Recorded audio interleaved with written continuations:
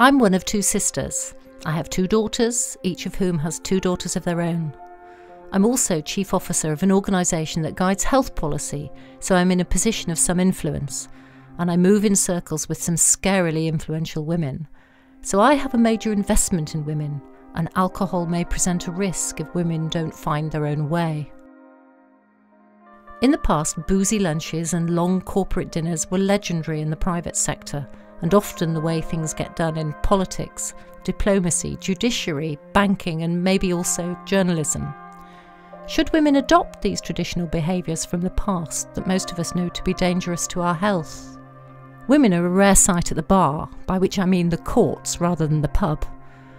Speaking to a female advocate called to the bar 20 years ago, being in such a minority makes her extremely aware of her behaviour and vulnerability to criticism.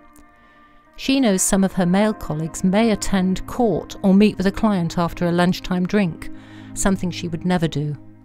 In sharp contrast, women now make up over half of practising solicitors in Scotland.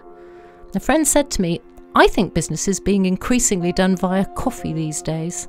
In a time-tight world, it's possible to do 4 coffees in a day, but only 1 lunch or dinner where alcohol is involved."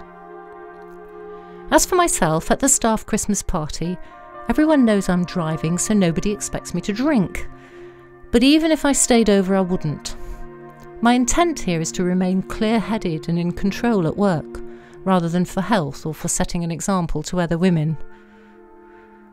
I do believe there is some evidence that alcohol can entrap rather than empower some women, and that senior women are playing the game in their own way. Women don't have the same tradition of doing business over dinner or drinks. We often have multiple roles, and society still judges us differently. Our relationship with alcohol is complicated and may have as much to do with performance and expectations as concerns over our health.